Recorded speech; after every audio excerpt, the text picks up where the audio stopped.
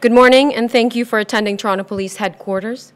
I'm Katrina Aragante of Corporate Communications, and I'm here today to introduce Detective Constable Alexandra Marks of Sex Crimes, Child Exploitation Section.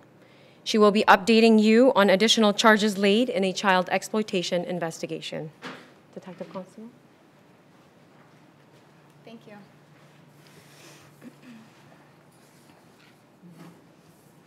Good morning, everyone, and thank you all for coming today. I am Detective Constable Alexandra Marks of the Sex Crimes Unit, Toronto Police, Child Exploitation Section. I'm here to provide an update on our investigation of Terrence Noftall, 55 years, of Toronto. On January 9th, 2018, Toronto Police Service child exploitation officers executed a search warrant in the area of Dufferin Street and Eglinton Avenue West. Terrence Noftall was subsequently charged with 8 offenses: invitation to sexual touching, sexual interference, sexual assault, make sexually explicit material available to a child, luring a child under 18, attempt to make child pornography, and breach of a prohibition order in relation to a Criminal Code Section 161 order. Terrence Noftall was previously employed at the Toronto Western Hospital. In 2012, he met a woman at the hospital and then befriended her child. It is alleged that he showed the child pornography and sexually assaulted the child. It is also alleged that he had inappropriate communications with that child.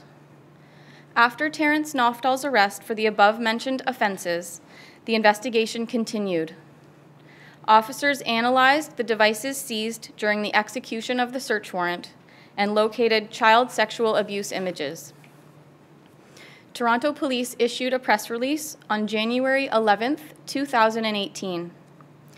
As a result, additional victims and witnesses contacted our office in relation to this investigation, and more charges were laid against Mr. Noftall on February 8th and on March 5th of 2018.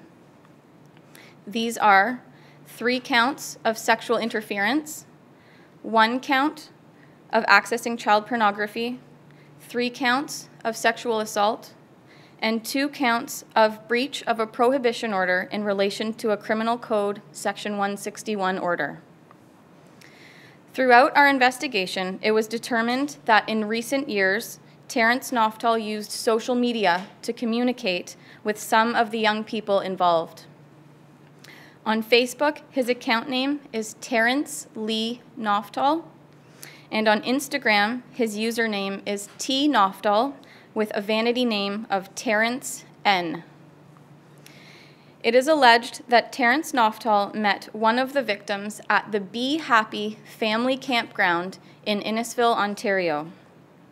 It is believed that he regularly visited this campground starting in and around the year 2000. The offense dates for the charges laid against Mr. Noftall to date range from the year 2000 to the year 2017. We are concerned there may be more victims. We are asking anyone who may have information about this investigation to please contact us at 416-808-8500, or if you wish to remain anonymous, through Crime Stoppers at 416-222-TIPS. Thank you. Detective Constable Marks, how many new victims do you allege there are? I'm not going to give specifics about the victims that have come forward to date. But it's more than one? It is more than one. So did they all come forward to you after seeing the initial media coverage, or did you guys go to them after what you found on his hard drive or hard drives? They came forward to us after our initial press release. Detective, how many more do you think there could be? This obviously goes back almost 18 years, so if we doesn't, I mean, what are we looking at here? I wish I could answer that for you. I don't know. I can't speculate at this time. Can you tell us about the campground? What type of activity you may have been engaging in there? What did that look? What I know is that Mr. Noftall spent time at the campground starting in about the year 2000. With respect to his activities or dealings with the campground beyond that, I can't say. What was his, in what capacity did he work at Toronto Western Hospital? You'd have to confirm that with the hospital itself. So can you just tell us, why was he frequenting this Be Happy campground? Was he actually a camper himself, and is it something he did yearly, or can you just paint a picture of why he might have been there? And was it sort of like what allegedly happened at the hospital, where he was befriending families and then becoming friends with their children? Again, I can't talk about his specific activities at the campground. I don't know that information. All I know is that he was known to frequent the campground starting around the year 2000. Until 2017? I don't have an end date for that. Detective, in his role in the hospital, did he have frequent dealings with children and stuff at the hospital? I can't answer that. You'd have to confirm that with the hospital. Do you know where he was working, like currently? You guys arrested him? What sort of job he had? What sort of employment? Sorry, when he was arrested? Yeah, when he was arrested. He was an employee at Toronto Western Hospital. Okay.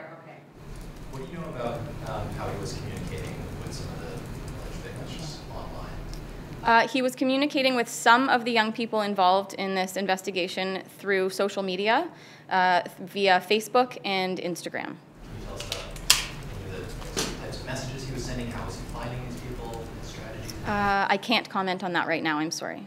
Wait, you guys aren't alleging that he was purporting to be somebody else. Like sometimes we hear from you guys they're pretending to be a 14-year-old girl or a 14-year-old boy, you know? Was he misrepresenting himself online at all? Or? No, I'm not alleging that at all. His usernames and Facebook profiles seem to be a true representation of his person. Are these profile pictures, like you have the one on top that says Facebook, the one on the bottom that says Instagram? Yes. Okay. They are. Is that his mugshot? Correct. Detective, so all the alleged victims here, are they people that he would have already previously known before contacting them on social media, or is these people you reached out to on social without knowing them at first? I'm not going to get into the specifics of that. It seems that this began with one alleged victim whom he met through the mother at the hospital. What was your reaction when you started getting these calls about this man who was at the time working at a hospital, and now you're getting all these calls and you're getting all these more charges? So how do you describe this investigation?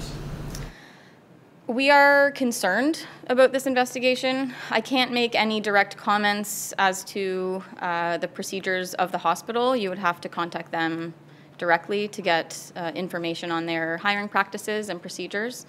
But in general, I can tell you that, yes, this investigation is concerning to all of us. So is it fair to say that of the alleged victims you guys had, some made contact with him through the hospital, or is it just the one through the hospital at this point? I can tell you that the initial victim that was connected to the hospital at this time is the only person that has any tie to the hospital whatsoever. And then how many of the campgrounds? I'm not going to say. But did he make, were any of the victims people that he had just made contact with over social media? Or is the social media stuff, did it come from, you know, a personal meeting in the real world? None of the victims were sought out via social media.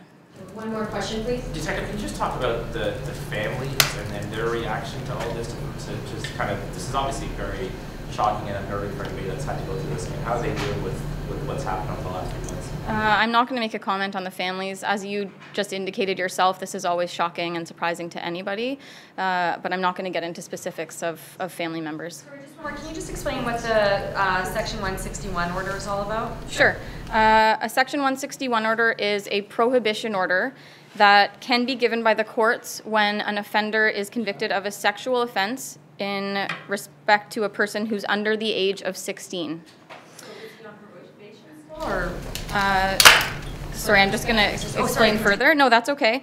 A 161 order can include a number of conditions that limit the offender's contact with children, and it can be issued for any duration, including up to a period of for life. So what was his? 10 years. 10 years, and can you say how long into that, how far into that order he was? I can say that the 161 order was part of a 2009 conviction. And what was that conviction for? Sexual interference. And if this was a person under 16, you said? Do you know how old that I'm not going to victim get was? into specifics of that offense. So in 2009, he was convicted of sexual interference. As a result, he was ordered, he's prohibited. Do you know the extent of that order, of what kind of contact he was or wasn't allowed to have with children? I'm not going to state the specific conditions from the order. Thank you. We're talking about a historical, it appears like an historical sexual assault case here. How far back do you think this could go? This man is 55 years old, and you're talking about going back now almost 20 years. Who do you want to hear from? And many of these alleged victims may be afraid to come forward if they haven't to this point. What do you say to those people who may be watching, who think, you know what, I've kept this in the past, and I don't think I want to come forward because I'm afraid, and no one will believe me, perhaps? Yeah, well, any little bit of information can be helpful to an investigation, whether or not you think that piece of information may be helpful. So anyone that has any information is strongly encouraged to contact us. We will patiently listen to any bits of information that people might have. Does an alleged victim have to testify if they come forward? Sorry, I'm not going to comment on that. Thank you. Thank you. That concludes today's conference. Thank you for attending.